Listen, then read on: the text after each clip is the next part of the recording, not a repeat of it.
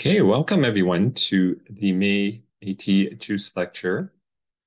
Just a reminder again that this this lecture is being recorded, and you can find all previous lectures for the AT Jousse Lecture Series on the KITE YouTube page that is found on the KITE website.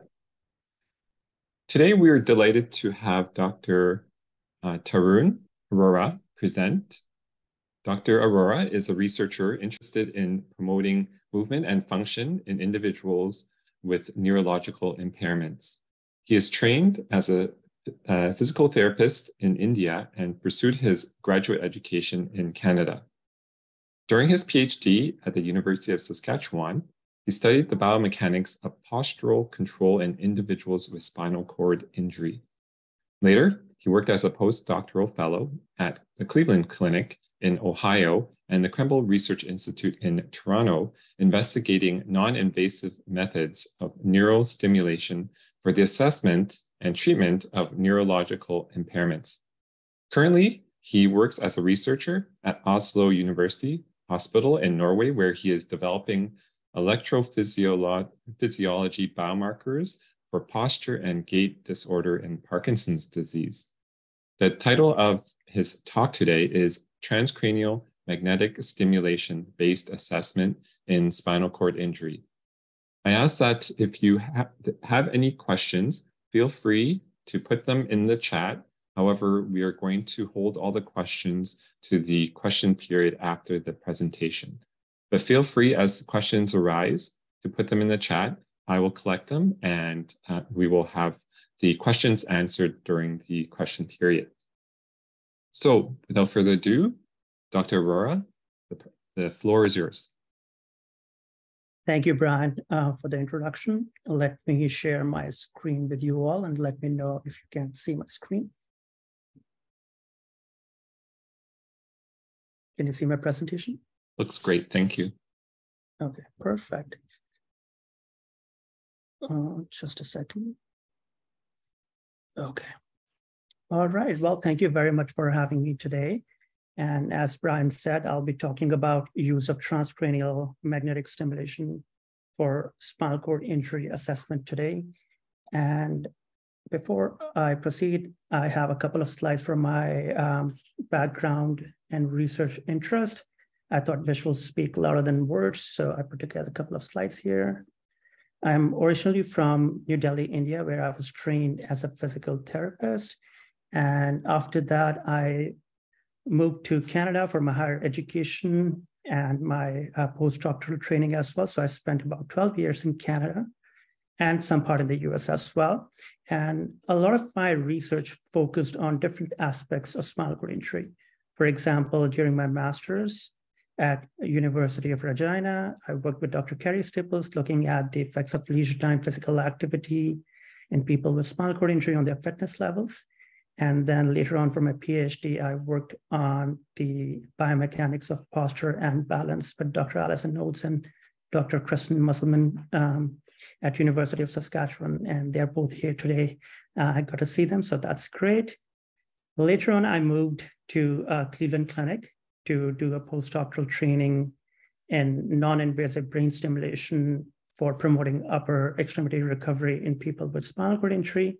And then later on, I moved to Toronto Western Hospital to work with Dr. Robert Chen to gain some advanced skills in non-invasive neuromodulation. So currently, I'm working at Oslo University Hospital in the Department of Clinical Neurophysiology with Kristen Barnard. And I must say, I've been very fortunate and I'm very grateful to have worked with all these fantastic people. So in terms of my research interest, as I was trained as a physical therapist, to the core of my heart is ability to promote functional independence and recovery in people with neurological impairments. And I aim to achieve that through advancing assessment and treatment options for individuals with neurological impairments. And my research has utilized different methods, including clinical, biomechanical, and neurophysiological skills. But today, I'll be talking about a non-invasive measure of brain stimulation, which is called transcranial magnetic stimulation, or also popularly known as TMS. So in my presentation today, I will be first briefly talking about the technique itself, what transcranial magnetic stimulation is, what it entails, what are different outcome measures that can be used using transcranial magnetic stimulation. And then later on, I'll present a study where we used TMS to study corticomotor inhibition in people with spinal cord injury. So as I mentioned, TMS is a non-invasive way of brain stimulation. And if we talk about brain stimulation, it has been existing for over a century now. You can find papers from early 1900s talking about stimulation of the brain to find eloquent areas before surgeons could remove certain parts of the brain in patients who had epilepsy or tumors. But you can imagine how quite an ordeal it can be to cut open the brain to find the eloquent areas or to study the corticospinal behavior. Also, another limitation of such invasive method can be it's only performed when it's clinically indicated. So as you can imagine, in patients who have tumors or epileptic attacks, but it cannot be used purely for research purposes because of the potential harm to the participants. So moving forward to 1980s, Barker and colleagues developed this technology where one could non-invasively induce currents in the superficial layers of the brain, or the cortical regions, which is transcranial magnetic stimulation. And in principle, it uses the principle of electromagnetic induction, where there is a coil attached to a capacitor, and there is, whenever the button is pressed, there's a huge amount of current that flows into the coil. And that produces a magnetic field up to 2 Tesla. And this rapidly changing magnetic field can induce current into the superficial cortical layers of the brain, and which can be strong enough to induce a motor evoked potential in the muscles if the magnetic field is targeted at the appropriate cortical structures. So this motor evoked potential then can be used to study the corticospinal physiology in healthy controls and in patients as well. Now, the 2 key benefits of this technique is, first of all, obviously it's non-invasive, but also it has a very high temporal resolution. So it can be combined with other stimulation techniques as well to study the neurophysiology. So I have a video to show to you in case you're new to TMS so that you can understand the process or you can visualize the process to have a better understanding of it. And so before I play it, I'm just gonna tell what you can look at when looking at the video. So first of all, my colleague, David Cunningham, is holding the TMS coil over the brain of one of the subjects. And you can see there are 3 spherical markers on the coil. And there's a camera on the top right of the screen. So that camera basically tracks the position of the coil over the participant's head. And in the screen in front of David, he can see which areas he's activating using the TMS. Also on the second screen, he can see the EMG activity, which is being recorded from a hand muscle in this participant. So I'm going to play the video and you can see what the method entails. So that click is whenever David is pressing the button. And he's targeting different regions on the brain.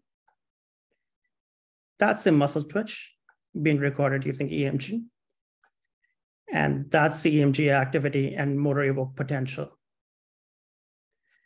And it can be combined using 2 coils to study, for example, connectivity between different hemispheres.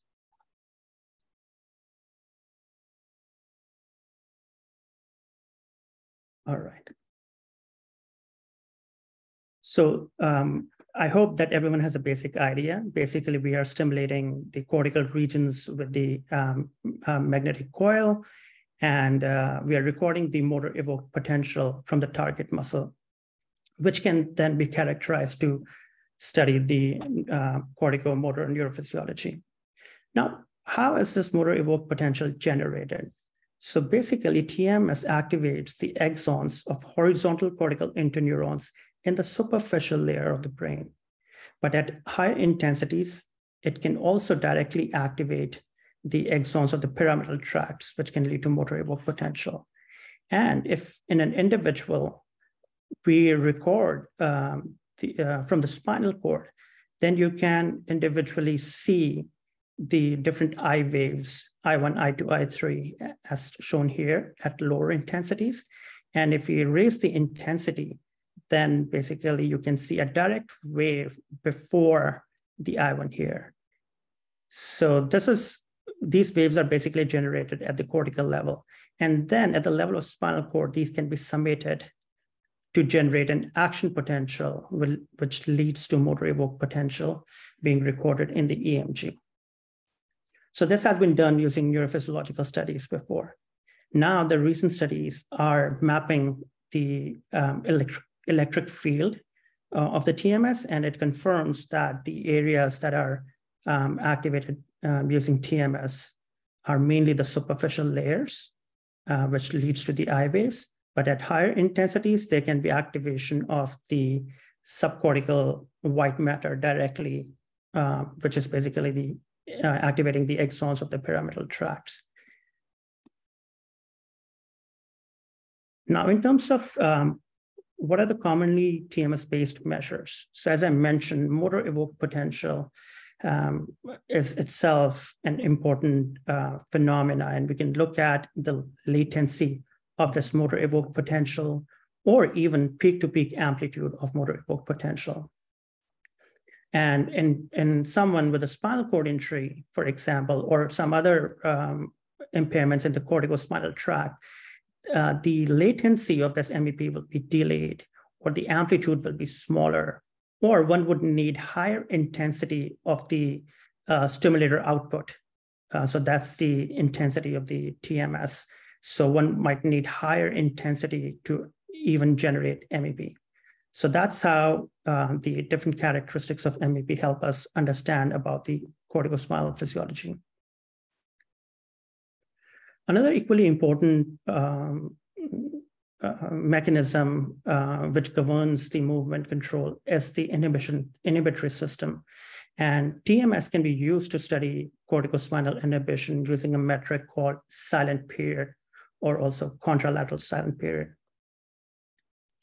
So basically, if someone is contracting their muscles and you stimulate their cortical region with TMS pulse, what you see is there is this brief silence in their EMG activity. And this brief silence in the activity is called the silent period. And again, you can study different characteristics of it. So for example, you can look at the onset, you can look at the duration of the CSP, and also percentage decrease. So for example, someone who has a Parkinson's disease, they have reduced inhibition. So their silent period duration will be reduced.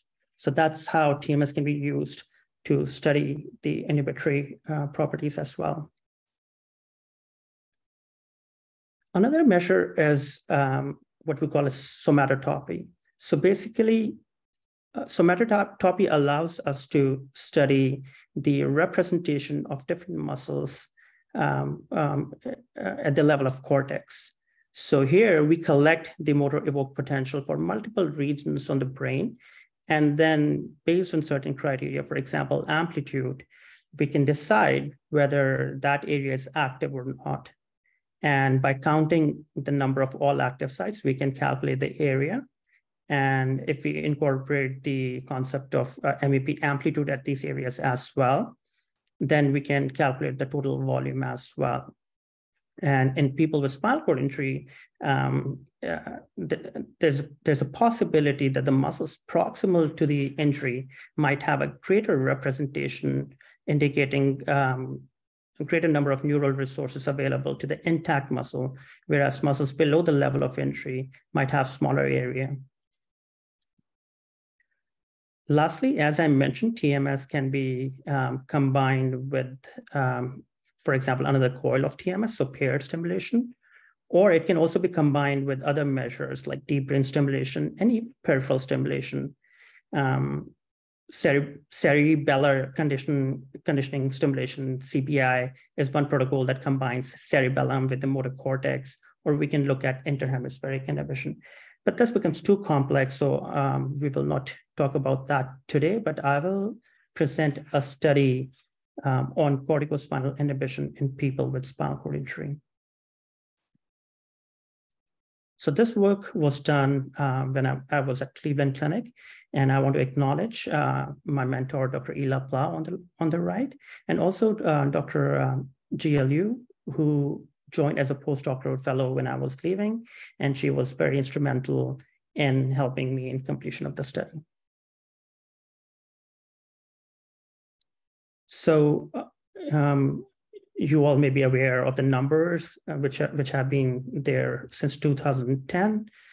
In Canada, over 86,000 people are living with spinal cord injury, and every year over 4,000 new injuries are reported. And more than 50% of people who have traumatic injuries, it leads to tetraplegia, so impairments in upper extremities, trunk, and lower extremities. And in these individuals, regaining upper extremity function is a top priority. But currently, the outcomes are variable and limited. So the recovery after injury is limited. And the whole idea is, if we can better understand the neurophysiological mechanisms underlying these motor impairments, then hopefully we can develop more effective and targeted rehabilitation strategies. So that's where TMS comes into role. And the changes in the motor evoked potential, MEP itself, has been studied quite well in people with spinal cord injury. And it has been reported that people with spinal cord injury have inconsistent MEPs, they have smaller amplitude, and there's delayed latencies. It has also been associated, or the changes in the MEPs have also been associated with motor impairments and functional recovery. For example, there has been a recent paper where they said the presence of MEP in an acute stage can predict up to 22 to 45% of functional recovery in people with spinal cord injury. However, corticomotor inhibition has, which is also important to understand functional recovery, has not been studied that well in people with spinal cord injury. And we know that TMS can be used to study corticomotor inhibition using the measure of contralateral silent period. So this is the same figure I showed you before. If someone is contracting their muscle and we deliver a TMS pulse, then we see a brief silent period following the evoked potential. And the mechanisms underlying these this silent period is thought to be resulting from spinal and supraspinal contributions. So this is an older study where they investigated H reflex at different time intervals from TMS. So here at the bottom, you see motor evoked potential followed by a silent period. And on the top, you see two kind of signals. So the top one is unconditioned pulse, so without any conditioning of the H reflex. And the bottom one is conditioned H reflex, where a TMS is delivered at certain interstimulus interval before the H reflex. And what we see is that at 30 and 40 milliseconds here, because of the conditioning effect, the H reflex is inhibited. So that indicates for the early part, at least, early part of the CSP, there are the spinal mechanisms because the H reflex is not fully recovered in that time. Whereas post 50 milliseconds, there's full recovery of H reflex. So H reflex cannot fully explain the later half of the CSP. In another study, the researchers studied the brain waves instead of H reflex.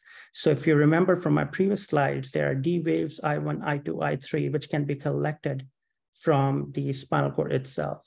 So in this study, the researcher collected the summation of these individual waves, which is shown in the black bar, at different interstimulus intervals.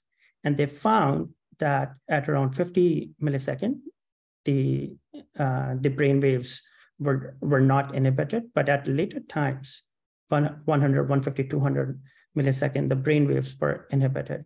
So it was concluded that the later half results from the contributions of the supraspinal regions. Now, overall, I know it's quite technical, but the overall takeaway message is that your cortical silent or contralateral silent period consists of both the spinal component, which is the early part, and a later supraspinal contribution as well. So it's able to capture both. And in people with spinal cord injury, there have been inconsistent findings for contralateral silent period. For example, some have reported delayed CSP onset. Some have reported prolonged or shortened or even no changes in CSP duration. So it's quite inconsistent. And this has led to inconsistent interpretations as well. So for example, some researchers have suggested that this might be resulting from increased inhibition or even reduced inhibition, and we don't know whether it's functionally relevant or not. And the potential gaps resulting in these discrepancies can be that different researchers have studied different muscles. Also, there are differences in the methodologies, and the number of participants that they included in their study were smaller, 3 to 12.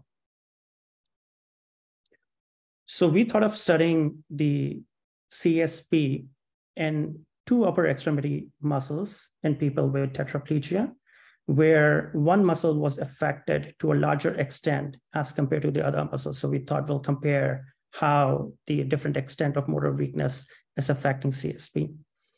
And also, we studied its relationship with the upper limb motor function to see the functional relevance of these metrics.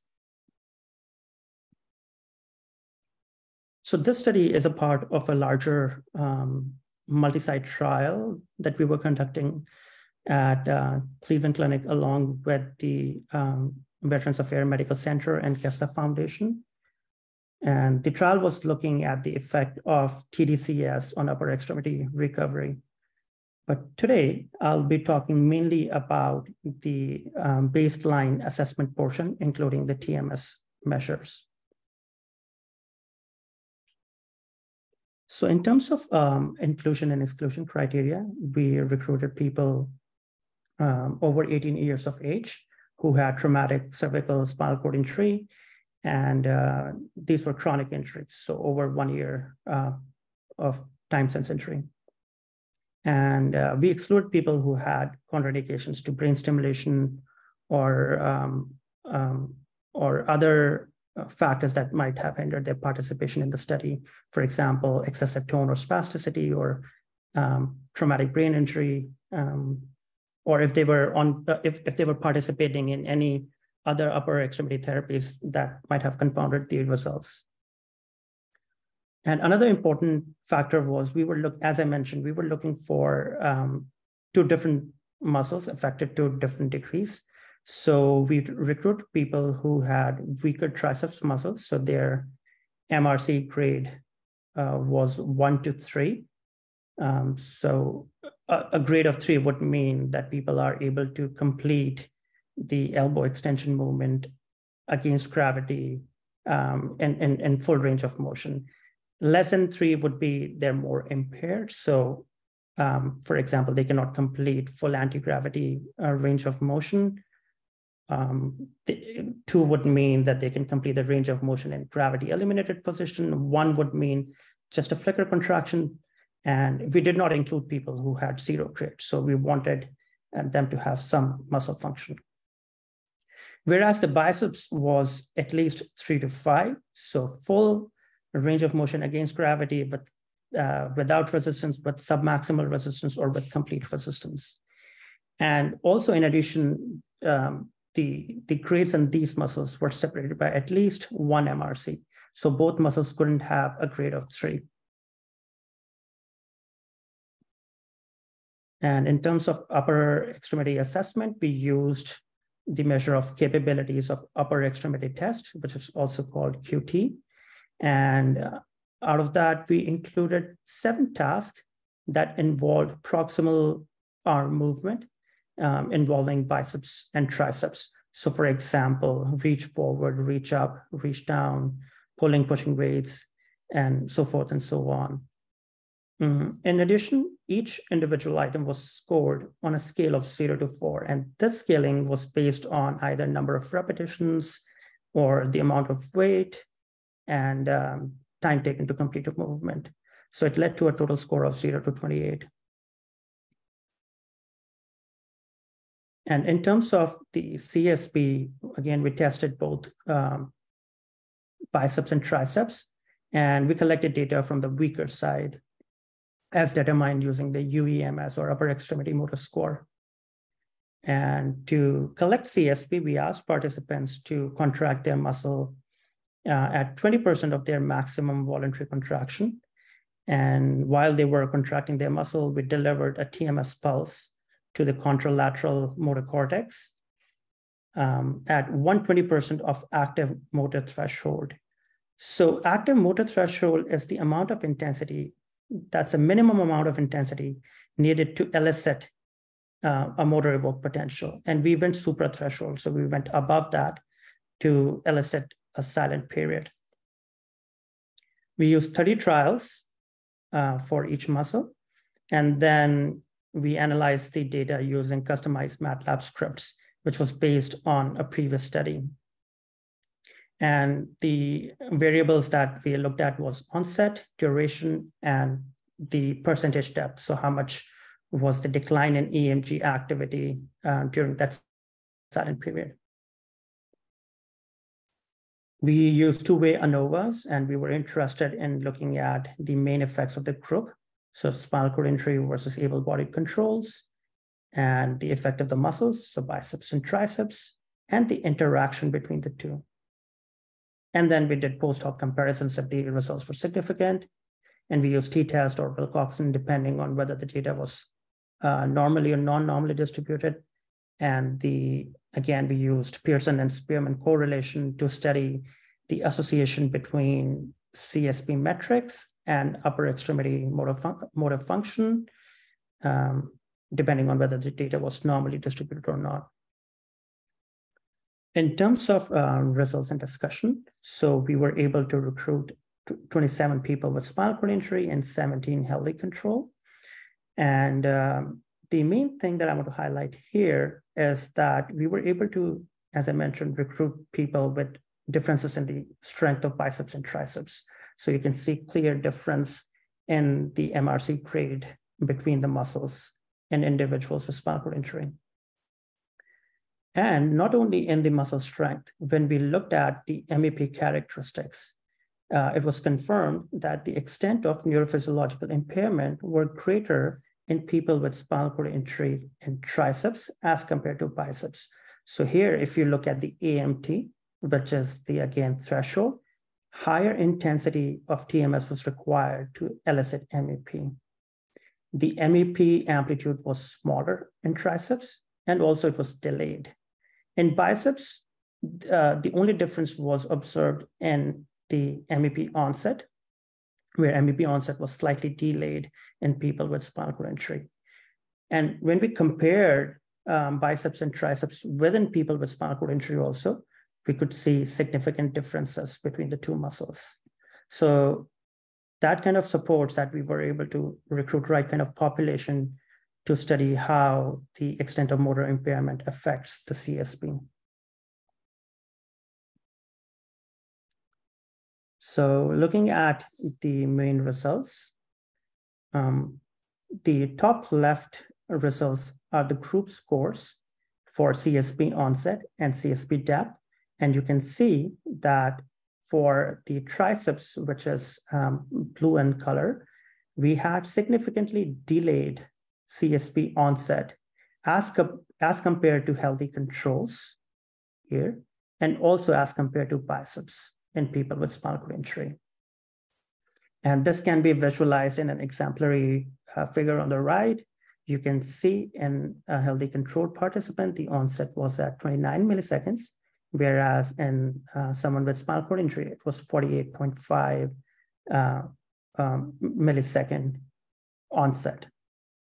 Also, when we look at the depth of CSP, we found that there was reduction in depth in people with spinal cord injury as compared to healthy controls. And interestingly, there were some differences between the muscles within the groups. So for example, in controls, the triceps had a greater depth, but that difference disappeared when we look at the spinal cord injury. So that indicates the extent of CSP depth was reduced in people with spinal cord injury, which can again be seen here. If you compare top to bottom dark gray shaded region, you can see the CSP is not very deep in someone with spinal cord injury. So these results show that in triceps, there was downregulation of the inhibitory control. Whereas if you look at the biceps, the duration of the CSP was prolonged as compared to healthy controls. So if we look at this exemplary figure here, the onset is comparable, but if you look at how long the CSP is, it's prolonged in a person with spinal cord injury, which kind of indicates that there's upregulation of the inhibitory control in the stronger muscle, lesser impaired muscle, which is biceps. So clearly, the CSP characteristics were different between the healthy control and those with spinal cord injury, but these differences were dependent on what kind of muscle we were studying. And when we looked at the correlation, we found a significant association negative correlation between the CSP onset for biceps and the QT scores. So poor function was associated with a greater delay in the onset. So that means that if there was a greater delay in the CSP onset, that meant more impairment. Whereas if we looked at the other two metrics of CSP duration and depth, better arm function was associated with increased duration and increase in the depth, which was found in the triceps muscle in this case. So these were some significant findings between the upper extremity function and the CSP characteristics. So in conclusion, what we found was that, first of all, yes, TMS can be used to study the inhibitory differences between those with and without spinal cord injury. Specifically, biceps had greater duration of CSP, whereas which suggested upregulation of the inhibitory activity, whereas in triceps, there was a delay in the onset, which is down-regulation of inhibition, and even lesser extent of depth. Again, that's down-regulation of inhibitory activity. And also these changes were associated with the arm function. So again, a greater delay in onset was associated with poor arm function, whereas if there was increase in duration of depth, increasing better inhibitory control, that was associated with better arm function. Now, based on these findings, although we did not directly capture H reflex or we did not capture the brain waves, if we have to make some interpretation about the potential mechanisms, then it might be a possibility that delay in the CSP onset or reduced CSP depth, which was seen more in the triceps muscle, might be related to the spinal mechanisms because the triceps are more impaired. And also these changes correlated with poor upper extremity function. Whereas increased CSP duration, which was observed more in less impaired biceps muscle and also related better with the upper extremity function, might have resulted from the supraspinal mechanisms. And in future studies can run simultaneous atriflex or collect measurements directly from the spinal cord to see whether these hypotheses are true or not. So these are some of the references that I used. Thank you very much for your time and attention, and I'll be happy to answer any questions that you may have at this point. Fantastic. Thank you very much, Tarun. That was an excellent presentation. I really enjoyed how succinct that presentation was, and those graphics were very nice. So I did have one question that was in the chat from Baptiste, and I hope I pronounced your name right. Apologies if it's not correct. But the question was, is a magnetic field produced by a continuous or an alternative current? And if necessary, what is its frequency? So frequency of the current? I believe so. Yeah. Yeah. To be honest, I don't know the exact answer of how it is generated. What I know is that the current is stored in the capacitor. And when the person who's holding the coil presses the button, there's a rapid flow of the current in the coil, which is basically circular.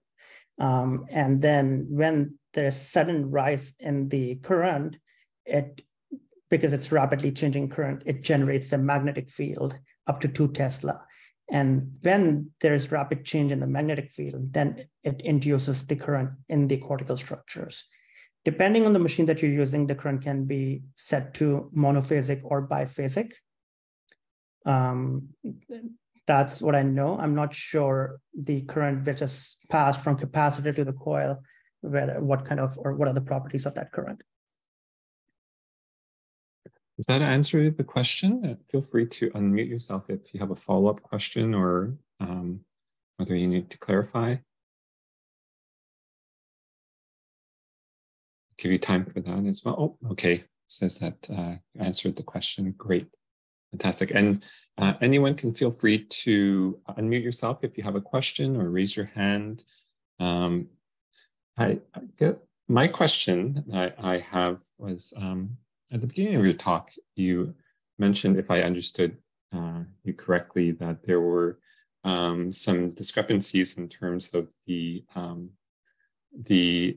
inconsistency in the I think the silent periods in prior research, and you mentioned some possible reasons why there was that inconsistency, and one of them struck me as interesting, but I wonder if you could explain more in terms of the sample size being small and how that would result in discrepancy in results. Right. So let me show my results.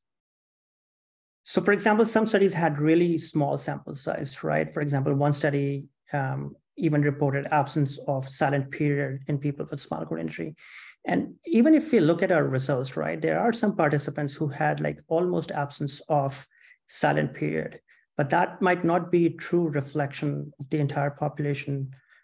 So that's why we thought like a bigger sample size might be needed to come to a more definitive conclusion of what are the changes in silent period following spinal cord injury, because a smaller sample size might not be a true reflection of what's going on. I see. So I guess if I understand you correctly. Sorry, can you see my screen? I guess. No, you just okay. You unshared. So sorry about that. Okay. Yeah, now you can see my plots, right? Yes. So for example, here you can see some participants had almost absence of silent period, right? So if someone is studying, for example, just a few participants and they pick on these, then they might conclude that there's complete absence of silent period in these individuals, which might not be a true indication of it. I see. So just because of the variability in the outcomes from person to person at small sample size could lead to a misinterpretation. I understand. Okay, I see. And are there any other questions from people? Yes, Kristen. Yeah, Tarun, great job. Really great job at explaining some complex concepts, I think, to everybody. Is it okay if I ask a question it's not directly related to the content you presented, but Yes. There's quite a few grad students attending today. And I know one thing that they often wonder about is finding postdocs and moving on to independent positions. And you did a great job of sort of providing your background and your journey at the beginning of the talk. But I was wondering if you could, offer any tips to the students online with respect to what should they look at when they're trying to find a postdoc, or anything that you wish you had known when you started looking for postdoctoral opportunities.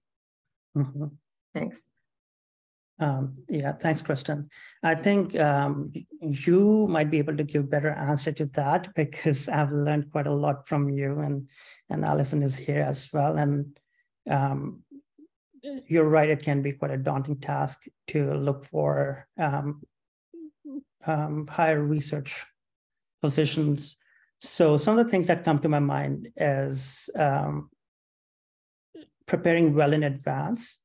So if you know what kind of opportunities you are looking out for, then start preparing in advance. And then networking plays an important role a lot of times. And I'm sharing this based on my experience as well as experiences of the other people as well. And if you're going to a conference, don't be shy, just reach out to people and, connect yourself to them, explain your background and what you want to do in the future and why you want to do that. I think that plays a very important role. And in my case, I think it was luck mattered a lot as well. I knew what I wanted to do, but failures are very common. So for example, at the end of my PhD, during my PhD, I was doing biomechanics, but by the end of it, during the defense, I knew that I wanted to study the neurophysiological mechanisms underlying this behavior. So when I was applying for postdocs, the opportunity at Cleveland Clinic was not the first one that came to me. There were some other opportunities that I was thinking of joining related in a more closer related area of biomechanics, which was my PhD work. But then I continued applying for jobs and reaching out to people, and I was fortunate to find the right opportunity at the right time. And I was able to continue in the direction where I wanted to do. So I guess persevering, being perseverant, preparing in advance, and then networking plays a lot of roles. So if you know people, reach out to them. Even if you don't know, it doesn't harm to, write emails. The rate of success might be lesser in writing cold emails, but who knows? I got my opportunity like that. So there's no harm in that. Great, thank you. Yeah, thank you for that. And a great question, Kristen. Maybe it's something that needs to be put as a standing question to all the presenters in the future, because we do have a lot of trainees, and sometimes that's the more important question to them. Okay, excellent. Are there any other questions that people may have? Hi, it's Derek. Sorry for not raising my hand. I'm just on my phone interface and wasn't sure how to do it. No worries. Go ahead. Just diving in. Go ahead, thank you for a very clear and concise presentation, especially simplifying some challenging concepts. I was curious about your experience using TMS with spinal cord injury, and if you had any participants that had to be excluded because they couldn't, because the power of the coil had to be turned up too high to elicit a motor evoked potential, and how you suggest those of us who are interested in maybe pursuing research using TMS and spinal cord injury can mitigate those kind of factors. Thanks. Yeah, that's a great question, because that can happen in certain individuals with really low corticospinal excitability. You might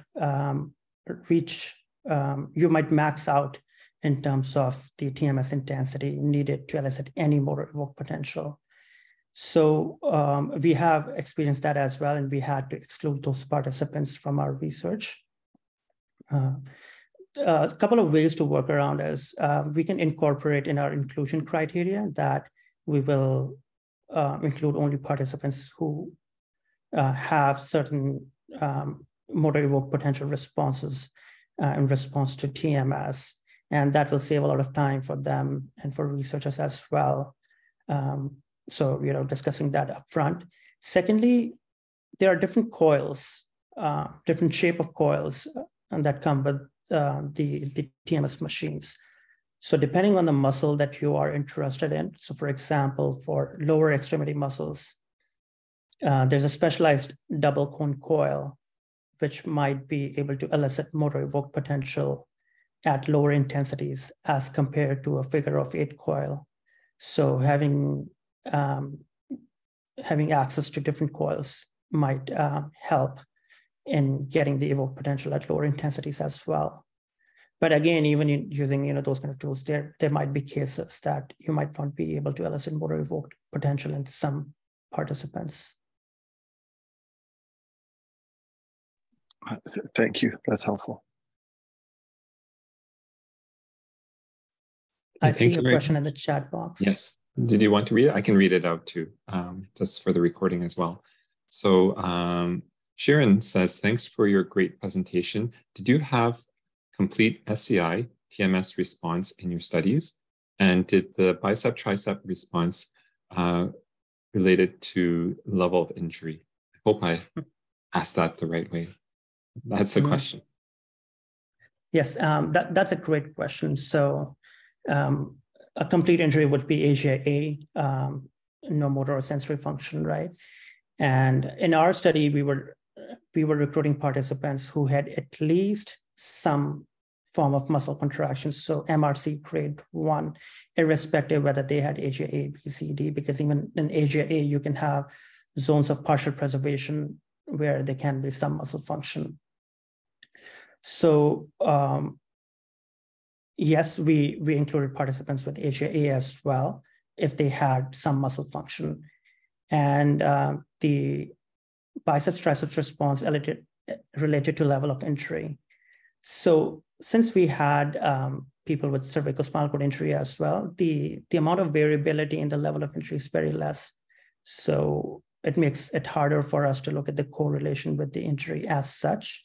But that's why we used an upper extremity motor function to have more gradient in their function. And then that was associated with the CSP characteristics as well. But another point to add is that TMS can play a fantastic role even at looking at the, I'm not able to think of the exact word, but the residual function, because the classification is based on the current classification of completeness or incompleteness is based on the ASIA classification, which is, again, somewhat subjective. And there are papers who have reported motor evoked potentials in people with ASIA-A. And there are more ways to elicit this residual connectivity by combining TMS with, for example, contraction of the other muscles like abdominal muscles, or combining that with H reflex and other forms of stimulation. So that's an area of research in itself, where whether or not TMS can help identify people who have been diagnosed with ASIA-A but might have residual function, and how, or if there would be benefit of channeling them through a different form of rehabilitation? So that's a good question in itself. Yes, great question. And then there's one more question. I think this will be the last question, just looking at time. But Thomas has a question as a follow-up to Derek's earlier question. How is the stimulus tolerated by individuals with SCI? My experience having, conducting TMS, I could only take it for a certain amount of time before having headaches and feeling extremely tired. Right. It's a very subjective thing how you feel the TMS, how much intensity of TMS you can take. We have used stimulation intensities of up to 100% as well, and they were well taken by our participants. But I also know some labs which wouldn't go like 80% MSO as well. But we were able to complete testing on our participants with 100% MSO, and I know other labs doing the same, and it was well tolerated by our participants. Okay, Thomas, I hope that answers your question. And thank you once again, Tarun, for amazing presentation and for answering all those questions. So this is the last Jousse lecture until the fall, and we'll be starting again in September.